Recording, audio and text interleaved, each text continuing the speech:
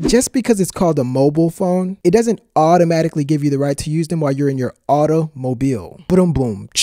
The main character just got out of a long-term relationship, but there's no hard feelings or nothing like that. Him and his baby mama are still on speaking terms, so she lets him plan a trip with his baby mama babies. And on the day of the trip, his vehicle breaks down and it causes him to be tardy. When he finally gets to his ex's new boyfriend's house, you get an awkward moment where the main dude looks like he's being photoshopped out of his own family. Meanwhile, there's a know-it-all scientist guy, and it's not really what he knows that's important, but mainly who. The scientist guy knows a scientist guy that discovers a way to predict a natural disaster. Their research shows the world is heading towards a disaster of biblical proportions. At first, the scientist guy's like, for real? And then his assistant's like, we checked, we double checked. Then we reset all the instruments and triple checked. I triple checked, my friend. So yeah, they're pretty sure. Then an earthquake hits California. The city's all apocalyptic and the streets are all jacked up and stuff. The type of streets you would never play step on a crack, break your mama's back on. The main dude's kid or kids gets into the back of a black Lincoln and try to outrun Mother Nature. It's a good thing the mom is attracted to pilots because her ex gets a red and white plane for no money down, and one of her side pieces ends up flying them to safety. You learn a lot about people when their lives flash before their eyes. The lady starts thinking maybe her marriage wasn't as bad as she remembers when she sees her ex bravery throughout the rest of the movie's runtime. As for the new guy, he loses a bunch of cool points because he has this whole save yourself attitude, and there's a scene where he tries to leave behind his girlfriend's loved one to save himself. So when the lady has to pick between the new and old guy, it's an easy decision. Not because the new guy's a coward or anything like that, but because the new guy dies to death. The pilot says they're running out of land to land the plane and running out of gas too. After that, the good guys jump out the plane to take their chances on the ground. People are walking in the streets with disaster relief, and it looks like everything is going to be okay to the naked eye. But everybody knows natural disasters in movies are attracted to tourist attractions. Same thing happens here when they get a category 9 point something earthquake. The category 9 earthquake causes a tsunami, and a lot of people are killed when the tsunami body slams a ship on top of them. The main characters get on a boat and are able to survive the wave. Later on, when the stakes get higher and higher, one of the smaller characters gets a leg injury and becomes a liability. And talk about bad timing, because the whole place is flooding and they could sure use this help now more than ever. That one chick is trapped in that one room where all the water is rising to the roof and she's running out of air. The main guy has to play the hero role and dives into the water to save everyone inside. And if you smell what the rock is cooking, underwater I mean, you're probably not holding your breath the right way. Then everything is falling on the roof of the boat, but the driver keeps their foot on the gas and everybody makes it out okay. The family gets back together and the parents are in love again, and at the end, although tons of people died, humans are still on top of the food chain, and everything the light touches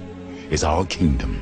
Those are 24 reasons these movies are the same. You agree? Yes, no, maybe so? If not, politely share your thoughts in the comment section below and click the subscribe button for more 24 reason videos.